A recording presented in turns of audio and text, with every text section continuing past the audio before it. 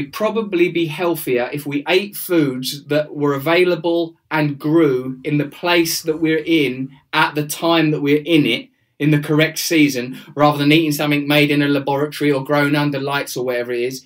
I think the same is true with the way we treat the body. Try to replicate what this body evolved to do. It needs to move. It needs to do something. And that's what I feel like when I first spoke to Wim.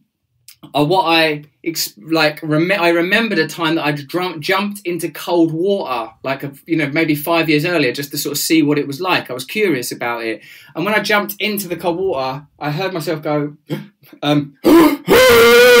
like I thought, oh my God, I've never heard that noise come out of myself before. Like there's this stuff in me that I'm never using. I'm never using it. Like my body's capable of it, but I'm not doing it. And I think if you don't explore those territories, which could be mapped as neurological, which could be mapped as psychological or spiritual, it doesn't matter how you map them. It matters that there are these terrains that are not being utilized within you, because the cultural experience, culture means guide, manipulate, maneuver.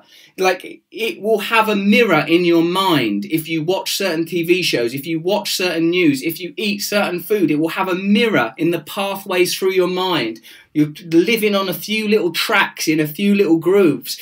And when you feel the cold or you feel the breath, it breaks out into new dendrite spikes, new experiences, new realms. And suddenly you think, well, who was I anyway?